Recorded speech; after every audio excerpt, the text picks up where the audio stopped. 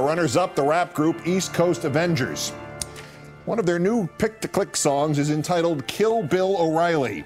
Sampling it, as the kiddos say, you will find lyrics that call him a chicken hawk, a lying coward, a sexist, a racist, and a whore who, quote, needs a facelift. But the song also calls for him, quote, to be hanged like Benito Mussolini and otherwise killed. Gentlemen, I'm the last person to disagree with you on the chicken hawk, lying coward, sexist, racist, needs a facelift, whore stuff. But you really need to recut this track. Nobody's life should be threatened, not even in the hyperbole of the moment. Besides, you are rappers. You have better ethics than Bill O'Reilly does. Live up to them, don't live down to him. Word to your mother.